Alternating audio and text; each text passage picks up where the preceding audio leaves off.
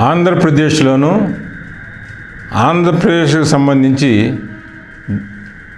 ఢిల్లీ రాజకీయాల్లోనూ ఈ రాజధాని గోల ఏమిటి అసలు? వీటి వెనుకొని ఉన్న రాజకీయం ఏమిటి? ఎందుకని రాజధాని అని అందరూ అదే విషయంతో మాట్లాడుతున్నారు? దీని మూలంగా ప్రజలకు వచ్చేదేమిటి, ఒరిగేదేమిటి? ఎందుకని ప్రశ్నించుకోవాల్సి వస్తుందంటే, రాజధాని మూలంగా ఏముంటుంది? ఏదో 4 ఆఫీసులు ఉంటాయి, లేదా 4 జిరాక్స్ మిషన్లు ఉంటాయి, లేదా 4 టీ కొట్లు ఉంటాయి, బడ్డీ కొట్లు ఉంటాయి. అంతకు మించి ఏమిటి ప్రయోజనం అక్కడ లోకల్గా ఉండే ప్రజలకి అని ప్రశ్నిస్తున్నారు. కర్నూలు కనుక కోర్టు వెళ్ళినట్టయితే అక్కడ ఏముంటుంది? 4 జిరాక్స్ కంపెనీలు ఆఫీసులు వస్తాయి, అంతే కదా అని అంటున్నారు రాజధాని రైతులు. రాజధాని రైతులు అంటే ఇప్పుడు అక్కడ దారుణాలు అవి చేసేవాడు. రాజధాని మూలంగా డెవలప్ అవుతుందా అని ఇంకో ప్రశ్న వాళ్ళే. మరి రాజధాని గురించి డెవలప్ అవనప్పుడు ఏదో 2 టీ బంకులు 4 జిరాక్స్ సెంటర్లు వచ్చినప్పుడు దాని గురించి ఇంత గొడవ ఎందుకు? అక్కడ యొక్క ప్రదేశం డెవలప్ అవ్వాలి, ఉద్యోగాలు రావాలి అంటే కరెక్టే, రాజధాని మూలంగా రావు. ఎందుకంటే రాజధానిలో ఆల్రెడీ ఉద్యోగస్తులు ఉన్నారు, కొత్తగా ఉద్యోగాలు వస్తే ప్రసక్తి లేదు. వీళ్ళే అక్కడికి వెళ్తారు తప్పితే కొత్తగా ఉద్యోగాలు రావు. అసెంబ్లీలోనూ అంతే, కొత్తగా అక్కడికి వెళ్ళారు కాబట్టి అక్కడ కొత్తగా ఎమ్మెల్యేలు పుట్టుకురారు. కోర్టులు కూడా అంతే, హైకోర్టు అయినా. కాబట్టి మరి ఏంటి ప్రయోజనం? ఎందుకని ఇంత గొడవ చేస్తున్నారు? దీని గురించి కొంచెం ఆలోచించాల్సిన అవసరం ఉంది.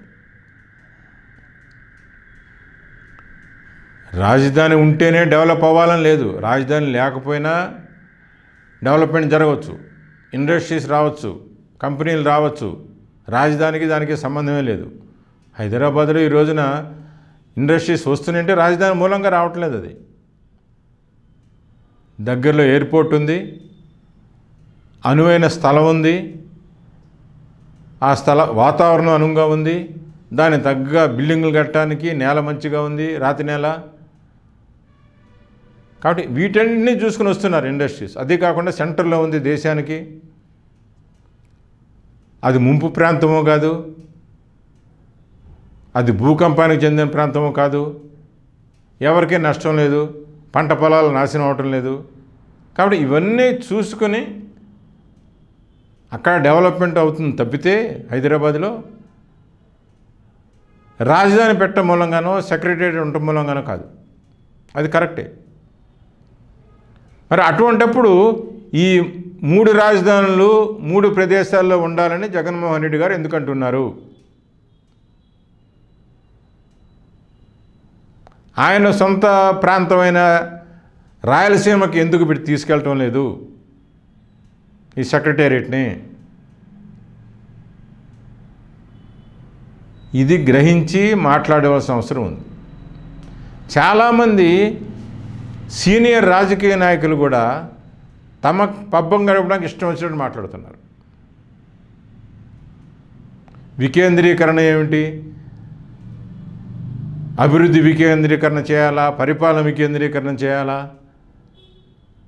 పరిపాలన వికేంద్రీకరణ జరగాలని మొట్టమొదట పెద్దవాళ్ళందరూ చెప్పారు. గ్రామ స్థాయికి రావాలా? నువ్వు హైదరాబాద్లో కూర్చొని చేసేది ఏంటో, గ్రామంలో ఏమైనా కావాలంటే ఇటు కొట్టుకుంటూ అక్కడికి రావాలన్నా? వాట్ నాన్సెన్స్ ఇస్ దిస్ అని ప్రశ్నించిన మేధావులు ఇప్పుడు పరిపాలన వికేంద్రీకరణ వద్దంటున్నారు. ఎందుకంటే they are biased for different reasons. కాబట్టి ఓపెన్గా మాట్లాడండి. కానీ ఇక్కడ మనం గ్రహించాల్సింది ఏంటంటే, రాయలసీమ కానీ ఉత్తరాంధ్ర కానీ they feel they are neglected for different reasons. మమ్మల్ని ఎవరో పట్టించుకోలేదు, మాకు గుర్తింపు లేదు. ఈ రాజధాని అనే మాట వాళ్ళకు గుర్తింపు వస్తుంది, వాళ్ళకి గౌరవం తెచ్చిపెడుతుంది. ఇది అక్కడ ముఖ్యమైన పాయింట్. మరి విజయవాడకు అవసరం లేదా? విజయవాడకు ఆల్రెడీ గుర్తింపు ఉంది. విజయవాడ ఆల్రెడీ గుర్తింపు ఉంది. విజయవాడ గుంటూరు ఆ మధ్యన ఏదైతే ఈ రాజధాని ప్రాంతం అనుకుంటున్నారో అది చక్కటి పంట పొలాలు పండే భూమి. దాన్ని చెడగొట్టకూడదు. అది ఎవరో చెడగొట్టకూడదు. కానీ మనం అక్కడ చెడగొట్టి నెగిటివ్ చేస్తూ ఏదో పాజిటివ్ వస్తుందని ఆశించడం కూడా తప్పే. You are very cruel. చాలా మూర్ఘత్వంతో, చాలా నిరంకుశత్వంతో అక్కడ పంటలు పండే భూమిని నాశనం చేస్తున్నారు. అది చాలా పాపం కూడా. ఆ పాపం చేస్తూ మాకు డబ్బులు కావాలంటున్నారు. మా పొలం రేట్లు పెరగాలంటున్నారు. ఇంతకుముందు ఏ ప్రభుత్వం కూడా పొలాల రేట్లు పెరగటానికి ఓట్లేలా, ప్రభుత్వాలు ఎన్నుకోలే. తమ భూమి సంపద పెరగాలి, భూమి రేటు పెరగాలనుకోలే. భూమి పంట పండాలనుకున్నారు. భూమి కోసం నీరు అడిగారు, ఆనకట్టలు కట్టమన్నారు, రైతులకు సహాయం అందించమన్నారు, నిరుద్యోగులకి ఇండస్ట్రీస్ ఇవ్వమన్నారు.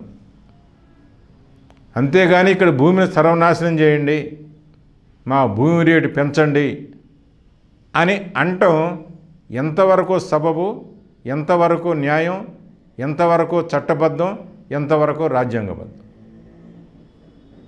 దానికోసం ఇతర ప్రాంత వాసులను తిట్టడం, ప్రజాస్వామ్యతంగా ఎన్నికైన నాయకులను బూతులు తిట్టడం, బెదిరించటం, ఇవన్నీ ఎంతవరకు కరెక్టు? ఈ విధంగా బెదిరిస్తూ ఉంటే, ఈ విధంగా తిడుతూ ఉంటే చేతులు ముడుకుని కూర్చోవాలా ప్రభుత్వాలు? ఒకవేళ నీవు చేసేది గొప్ప పని అయితే నువ్వు బెదిరించావంటే సరేలే అనుకోవచ్చు. గొప్ప పని కోసం ప్రభుత్వాన్ని ఎదిరించాడు అనొచ్చు. ఇక్కడ చేసేది మంచి పని కాదు, చెడు పని. అక్కడ దారి డొంక లేదు, డ్రైనేజీ సివరేజీ పోవడానికి దిక్కు దివానం లేదు. కాబట్టి ఈ 3 రాజధానుల విషయం ఇవ్వాలి కాబట్టి రేపైనా కానీ ప్రజలందరూ దీన్ని ఆశీర్వదిస్తారు. అందరూ కూడా. కొంతమంది కటికి స్వార్థపరులైతే తప్పితే, కొంతమంది రాజకీయం ఆడదామనుకునే దొంగ నాయకులు అయితే తప్పితే, క్రితం ప్రభుత్వంలో ప్రజల సొమ్ముని సోహా చేసిన ప్రబుధులైతే తప్పితే ఈ నిర్ణయాన్ని ప్రజలందరూ అన్ని జిల్లాల వాళ్ళు అంగీకరిస్తారు. కృష్ణా గుంటూరు జిల్లాల వారితో సహా అంగీకరిస్తారు. ఈ రోజున పట్టణాలంటే విసుగుబుట్టి పల్లెలకు పెరుగుతున్నారు. చక్కటి వాతావరణం కోసం పంటలు పండే భూమిని చోట పెరుగుతున్నారు అందరూ. కానీ మీరు పంటలను పండే భూమిని సర్వనాశనం చేద్దామని అంటే అది మంచి పనా? ప్రపంచంలో ఎవరైనా దీన్ని హర్షిస్తారా? ప్రపంచంలో, మన రాష్ట్రంలో, మన దేశంలోనే కాదు, ప్రపంచంలో ఎవరైనా దీన్ని హర్షిస్తారా? బుర్రనాడు ఎవడైనా ఒప్పుకుంటాడా? కాబట్టి విశాఖపట్నంలోనూ కర్నూలులోనూ పెట్టడం మొట్టమొదటి మాట ఇచ్చారు. కాబట్టి ఆ అసెంబ్లీ కూడా అక్కడ ఉండాలి. అదర్వైజ్ అది కూడా అక్కడ ఉండాల్సిన పని లేదు. అక్కడ నుంచి కూడా షిఫ్ట్ చేస్తే అందరికీ బెటర్. ఇంకో చోటకి ఎక్కడైతే పెట్టబోతున్నారో వాళ్ళ ప్రజలను గౌరవించండి. ఈ రాజధాని అక్కడ ఉంది, జ్యుడిషియస్ క్యాపిటల్ అని పేరు రాకపోవచ్చు. ఒక పేరు ఉంటుందా, 2 పేర్లు ఉన్నాయా? రాజ్యాంగంలో క్యాపిటల్స్ అని ఉందా, క్యాపిటల్ అని ఉందా? ఇది కూడా అనవసరం. మనకు కన్వీనియంట్గా మనం పెట్టుకుంటాం పేరు, అంతే. అది కూడా ఎందుకు పెడుతున్నాం? అక్కడ ప్రాంతాన్ని గౌరవించడం కోసం.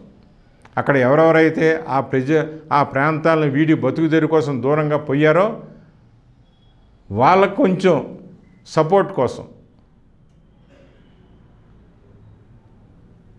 మా ప్రాంతంలో కూడా వచ్చింది కాబట్టి మేము అక్కడ బతకగలం అని ధైర్యం కోసం, మనోధైర్యం కోసం జగన్మోహన్ రెడ్డి గారి ప్రభుత్వం ఎట్లాగో అక్కడ ఇది వచ్చినంత మాత్రం ఏమీ వరగదు. అక్కడే అదర్వైజ్ డెవలప్ అవ్వాలా, ఇండస్ట్రీస్ రావాలా, ఆఫీసులు రావాలా, అందరికీ ఉద్యోగాలు రావాలా. ఆ ప్రయత్నం వేస్తే ఖచ్చితంగా చేస్తుందనే భావిస్తున్నాం. అవి చేస్తున్నప్పుడు దూరంగా వెళ్ళిన ఆ ప్రాంత ప్రజలు కూడా మరలా తిరిగి ఆ ఏరియాస్కి వస్తారు. ఆ విధంగా అక్కడ గౌరవం దక్కుతుంది, వాళ్ళకి ఉద్యోగాలు దక్కుతాయి. కాబట్టి రాజధాని విషయంలో మనం ఆ విధంగా ఆలోచించాల్సిన అవసరం ఎంతైనా ఉంది. ఈ సర్దిపోయిన డిస్కషన్లు పెట్టి పనికిరాని డిబేట్లలో ఏదో అదా ఇదా అని ఇద్దరు కొట్టుకోవటం తిట్టుకోవటం అర్థం లేని మాటలు. కాబట్టి let us give respect to the people of all the 13 districts. వాళ్ళ ప్రాంతాలను గౌరవిద్దాం. ఆ గౌరవం ఏ విధంగా ఇద్దామంటే రాజధానిలో పెట్టడం మూలంగా గౌరవిద్దాం.